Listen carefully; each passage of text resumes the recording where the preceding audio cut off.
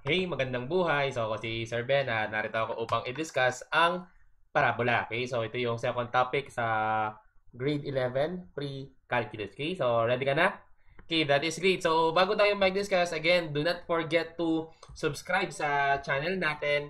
And then, syempre, paki-like na rin yung video na ito na napapanood ninyo ngayon. Saka, paki-share na rin sa mga kaklase ninyo para, syempre, dumami pa yung matuto ng pre-calculus, specifically yung parabola. Okay? So, let's start the discussion with the definition of a parabola. So, let me read the definition. Let F be a point and L a given line not containing F.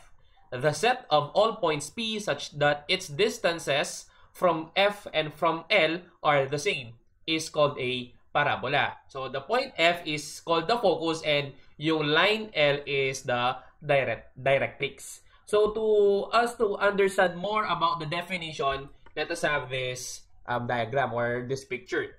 Yung blue line dyan, yan yung set of points. Okay? Yung bawat point dyan, yung distance niya doon sa focus natin, at saka yung distance niya papunta doon sa green line natin, which the directrix is equal. Ibig sabihin, kung kunyari, say for example, yung point nandito, as you can see on our screen, yung mouse mismo, yung distance niya, diretso, papunta dito sa directrix, at saka yung distance niya, papunta doon sa focus, equal yan. Another example, kung nandito naman yung point, yung distance nito, papunta sa directrix, perpendicular distance ha, at saka yung from that point, papunta sa focus, equal lang sila. Yun yung ibig sabihin ng parabola. Okay? Ngayon, yung vertex, ito yung turning point ng ating parabola. So if kumbaga ito yung if the parabola opens upward, ito yung lowest point. If the parabola opens downward, ito yung highest point. Okay? Basta ito yung point na kung saan mag-iiba na ng direction yung ating parabola. Okay? Yung kulay violet naman dyan, yun yung axis of symmetry. Ibig sabihin ng axis of symmetry, ito yung nagdi-divide sa parabola into two equal parts. Okay? Now, let's focus now on the equation of a parabola. So, itong first two sets na to, ito yung ating general form. Okay? So, x squared plus dx plus ey plus f is equal to 0. Saka yung y squared plus dx plus ey plus f is equal to 0. So, Sir Ben, ano yung pinagkaiba niyan? Mamaya i-discuss natin. Tapos, yung standard form naman, ayan sila. So, ano yung pinagkaiba niyan mga yan? Yung nasa taas, ibig sabihin yan, yung parabola natin, it opens upward or downward. Pagdating naman yung nasa baba, it opens to the left or it opens to the right. So by just simply looking at it, malalaman natin na kapag nag-open siya ng upward or downward, kapag kayo naka-square is yung x. As you can see here, x squared. Tapos dito rin yung x squared. Okay? Yung kapag opens to the left, to the left and to the right, yung y squared naman yung may square or yung may exponent na number 2. As you can see here on our screen. Okay? So proceed tayo sa mga examples. So, determine the vertex, focus, directrix, and axis of symmetry. Let's have number 1. Y squared is equal to negative 36. So, kung mapapansin nyo, napakasimple ng ating equation. Basically, kapag ganyan yung itsura ng ating equation, most likely, not really most likely, pero definitely, yung ating vertex is nasa origin. Okay? Nasa 0, 0 siya. In that case, obvious rin naman na yung parabola natin, it will opens to the left. Sir Ben, bakit? Yung naka-square, y. Ngayon, Sir Ben, bakit left? Negative kasi yung kasama ng x. So, ibig sabihin nun, it opens to the left. Okay? Next is, yung x is equal to 0. Ito yung equation ng ating, tawag dito. Ito yung equation ng ating axis of symmetry. Ibig sabihin, ito yung line na kung saan it divides the parabola into two equal parts. No? Next, so ang hinahanap na lang, so meron na tayong vertex, meron na tayong axis of symmetry. Ang hinahanap na lang natin dito yung focus at saka yung directrix. Pag nalaman na natin yung value ng A, malalaman na natin kung nasan yung focus at saka yung directrix. Bakit? Kasi yung value ng A, ito yung distance from the vertex going to the focus. Same thing ng distance from the vertex going to the directrix. Okay? Based yan sa definition ng parabola. Okay? So, how do we identify the value of A? We know that ito, yung negative 36 na to, that is actually 4A.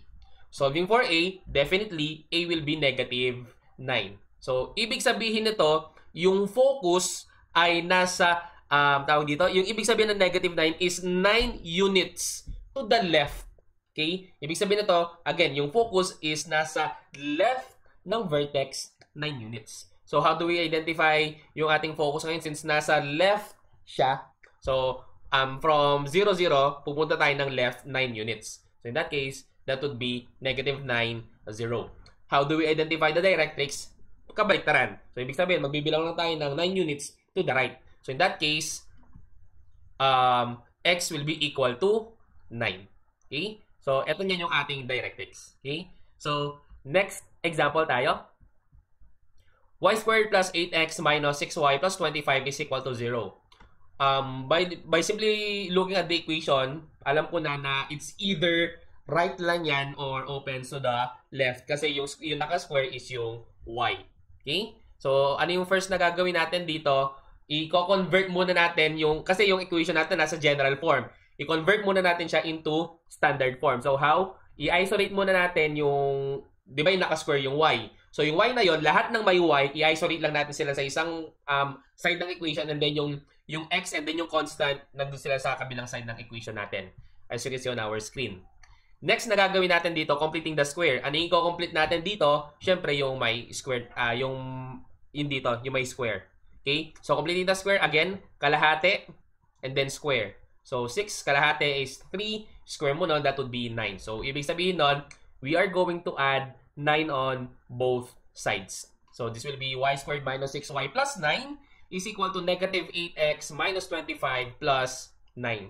Simplify natin yung nasa left side. So, tawag dito, perfect square trinomial yan. So, that would be y minus 3. Yung nasa kanan naman, that would be 8x minus 16.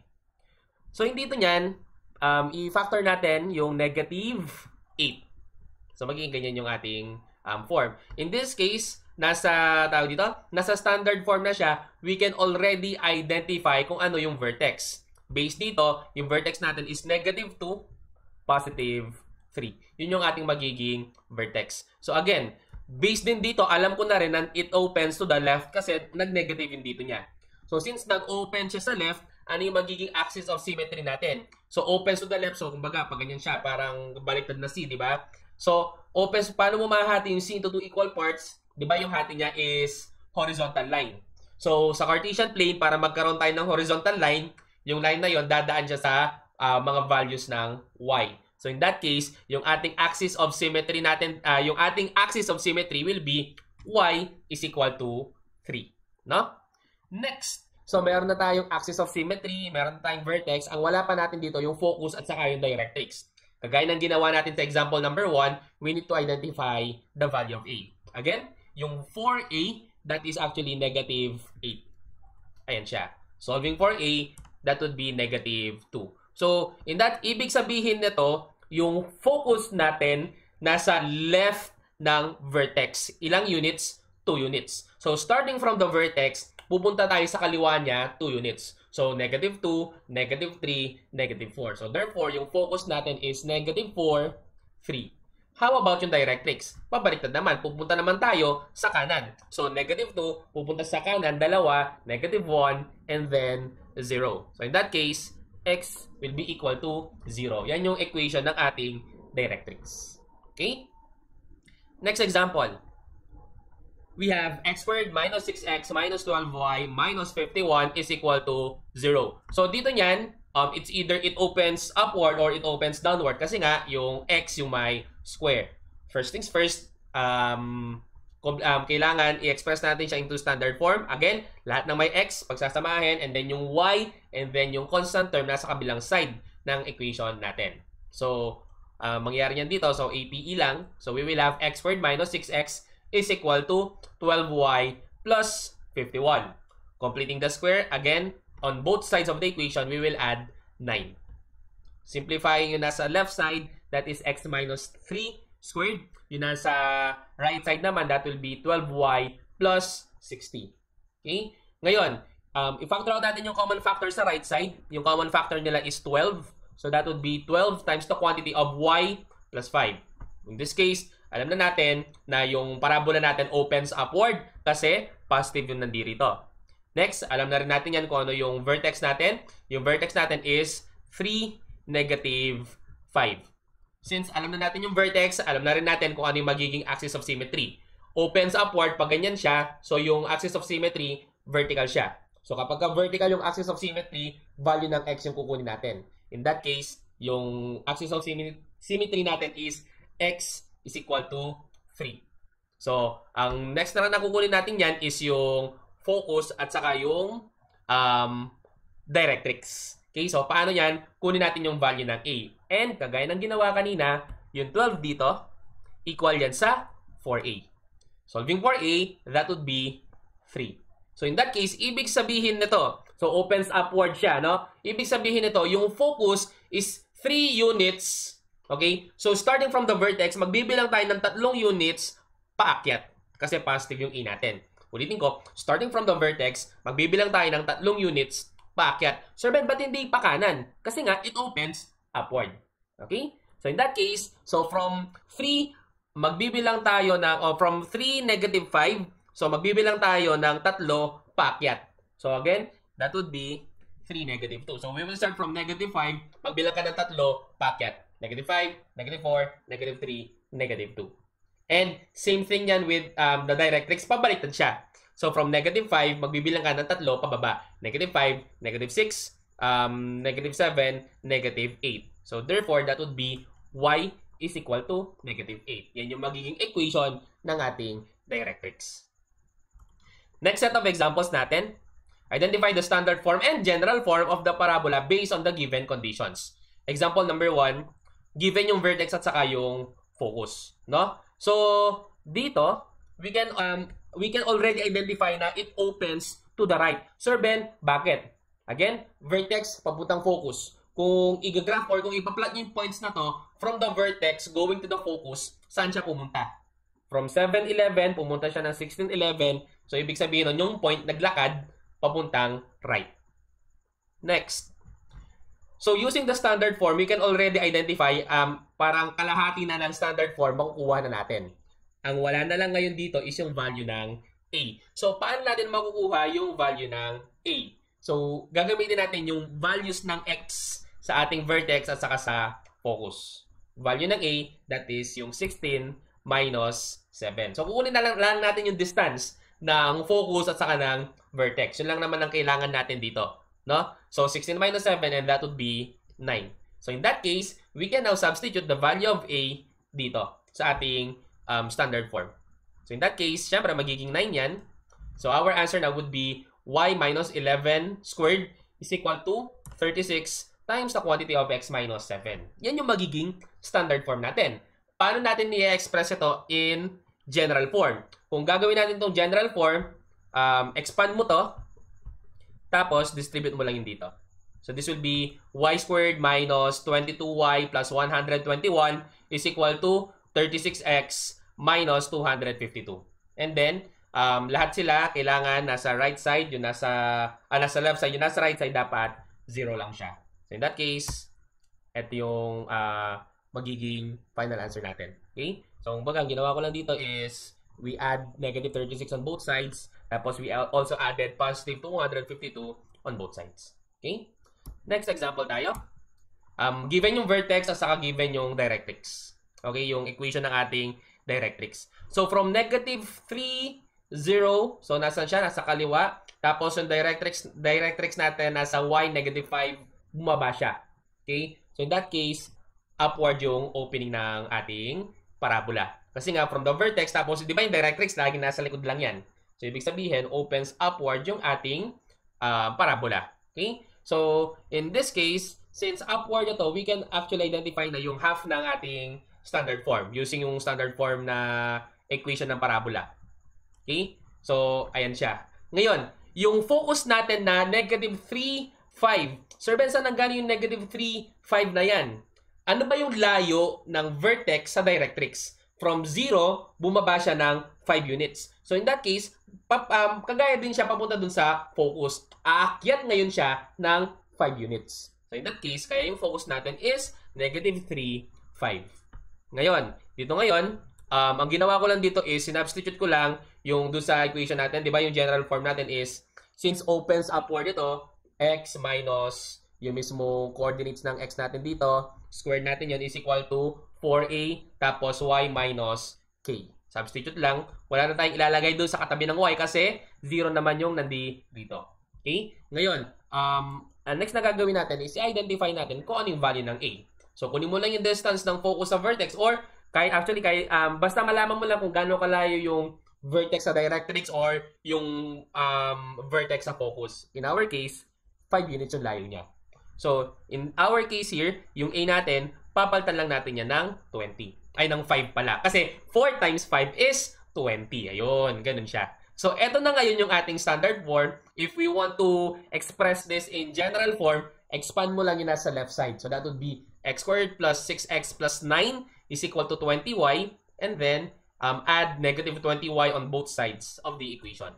So, yan na yung magiging general form ng ating parabola. Down to our last example, we have given yung focus, which is negative 2, negative 5, at saka yung directrix, which is x is equal to 6. So, dito, negative 2, negative 5. Nasaan ba yung negative 2, negative 5? Nasa quadrant 3 siya. Tapos, yung directrix natin is nasa x is equal to 6. So, nasa right side ng ating Cartesian plane. So, ibig sabihin dito, kung nasa right side yung ating Cartesian plane, nasa right side yung directrix, tapos yung focus natin is nasa quadrant 3, which is on the left side of the Cartesian plane, ibig sabihin, nag-open sa left yung ating parabola. Okay? So, ano yun yung next na gagawin natin dito? Let us identify nasan ba yung vertex natin. So, again, yung vertex natin, nakagitna lang yan sa directrix at saka sa focus. So, kukunin lang natin yung midpoint ng negative 2 at saka ng 6. So, kunin lang natin yung average niyan and we will get 2. So, ibig sabihin, yung vertex natin is nasa 2, negative 5. So, may vertex na tayo. Plug in lang natin doon sa equation ng ating parabola. Again, since it opens to the left, yung y yung naka-square dito. So, we will have y minus negative 5 squared is equal to 4a times x minus 2.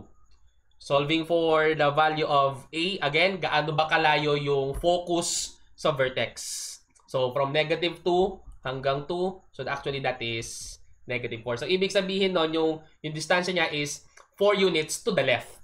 Okay? Yung focus is nasa left ng ating vertex 4 units. Okay? So, in our case, ang gagawin lang niya natin dito, 4a, or yung a natin, since a is negative 4, substitute lang natin siya dito. Ayan siya. Okay? So again, negative times negative, that is positive 5. No? Baka mamaya, hindi lang ma-overlook natin. So this will become now negative 16. So, eto na yan yung ating standard form. No? So if you want to express this in general form, expand natin yung y plus 5, and then, i-distribute lang natin yung negative 16. As you can see on our screen. Tapos, again, add lang tayo ng positive 16x sa both sides at saka negative 32 sa both sides din. Ayan siya. So, ayusin lang natin siya. So, y squared plus 16x plus 10y minus 7.